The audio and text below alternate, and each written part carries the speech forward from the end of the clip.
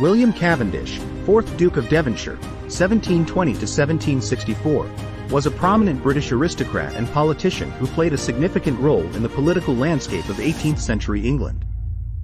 Born into the illustrious Cavendish family, renowned for its influence in British politics and society, William Cavendish inherited the title of Duke of Devonshire in 1755, following the passing of his father, William Cavendish, 3rd Duke of Devonshire. His family's prestigious lineage and considerable wealth bestowed upon him a position of great privilege and responsibility within British society. Known for his astute political acumen and deep commitment to public service, the 4th Duke of Devonshire became a pivotal figure during a crucial period of political and social upheaval in Britain.